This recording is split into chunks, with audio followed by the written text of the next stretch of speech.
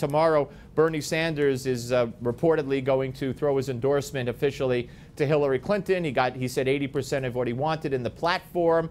How much is that going to matter? What percentage do you think, and you don't have to give me a number, of Bernie supporters, staunch Bernie supporters, may not vote for Hillary? Well, I've seen all kinds of polls on that, actually. I think 85% of them said they would.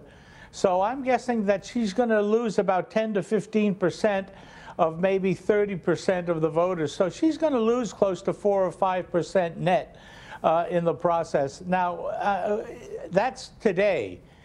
Between today and November election is a long, long time. And she obviously is going to work hard to try and cultivate them. So it might even end up being less than that. If we're, as Republicans, hoping that the Bernie voters are going to save us by not voting, I think we better have a better strategy than that. Yeah, no, I couldn't agree more. You think any of the Bernie voters will go to Trump? Because on certain issues, no, not at all? I don't think so. I think that's a myth.